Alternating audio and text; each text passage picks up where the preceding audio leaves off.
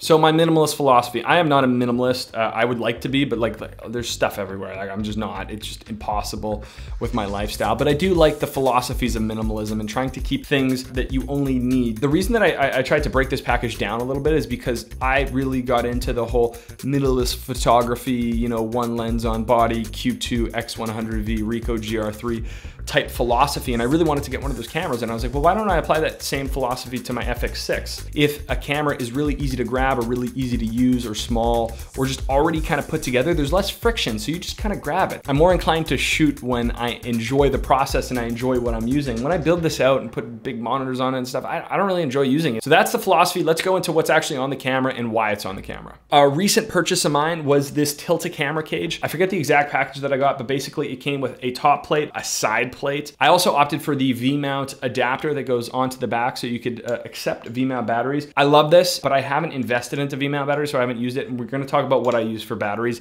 in a second because it kind of plays into the philosophy a little bit. The other nice things that this has is a quick release system at the bottom and a rail system that attaches through. This rail system has some rosette mounts, which are cool. I've seen people mount like big handles on here. I wanted rods. I really wanted rods on the camera so that I could put a follow focus system because I got these nice Nikon lenses that are manual focus only. So I wanted some rods and I bought the Tilta follow focus micro or nano or whatever it's called.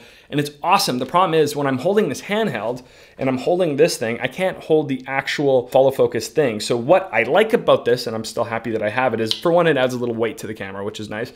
Also, I can hold these rods and manually focus like this. I like the idea of having the follow focus and it's easier to use, it's easier to pull focus, but this is just so compact and I could get a really nice handheld stable position with that. The side cage here, it has mounting options for a wireless transmission system. So if you need to throw one of those on there, you're already ready to go. When I originally purchased this camera, I bought these BPU batteries for it. I went with this and they're probably about the same price. I think this was like $300 for two of these and a charger. They've held up really well. Shape makes some really good products and they're a Canadian company. So I highly recommend these. They actually have DTAP and USB built into the BPU battery. They last so long. Yeah, so when I plug this in, this battery's not fully charged and it's still giving me 195 minutes of runtime. It's like 250, 260 minutes when you have it fully charged. So these batteries are awesome and they don't stick out much. Monitors, I have a couple different options. My favorite option is this 5-inch Shinobi. I do have a 7-inch monitor from Portkeys, which I love, and I probably use that actually the most on this camera, but lately I've been rocking this 5-inch when I need it. The problem with this 5-inch is it's HDMI only, and I prefer using SDI if I can. When I do rock a monitor, I just put it on the top handle. Here's the biggest thing and the biggest surprise to most people listening to this video. I love the FX6 monitor. I think it is beautiful and brilliant.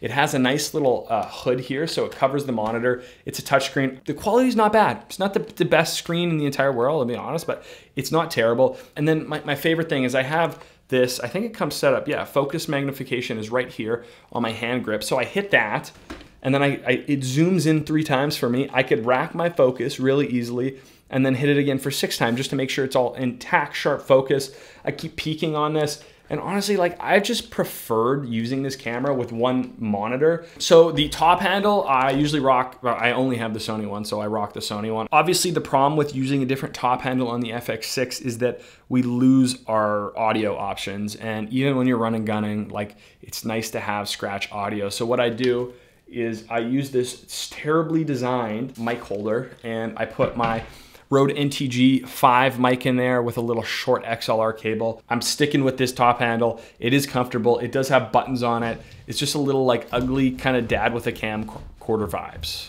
And the last thing that I want to talk about is memory. So memory is important. What I rock in this, and it's not even in this because it's recording me right now, is the CF Express Type A from Sony. I think I have the 180 gigabyte card. That lasts me for quite a while. It's super fast. I absolutely love it. It's way too expensive. Angel Bird just came out with the terabyte version for like around $500. There'll be numbers on the screen, but I would recommend that one if you can. The other option that I have is some pro grade V90 cards. I think they're like 120 something gigabytes. Those were the original cards I purchased for my A7R3 and then the A7S3, blah, blah, blah. They work on this. I don't know, you can't record like 120 frames per second in the highest bit rate. So I would recommend the CF Express Type A if you can afford it. Peace.